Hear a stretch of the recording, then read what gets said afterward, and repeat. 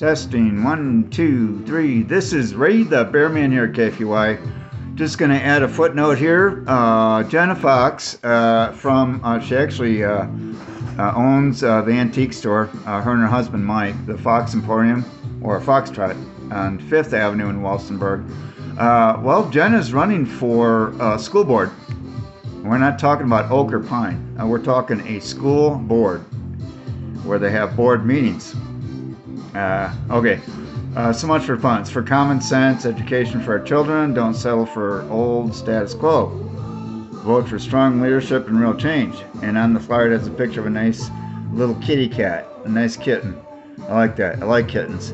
So it says for our new school and school board. So again, Jenna Fox is running for the school board here in Walsenburg. Thank you for tuning in to KFUI 107.5. In Walsenburg, and also KFUI Space Global on the internet. Have a good day.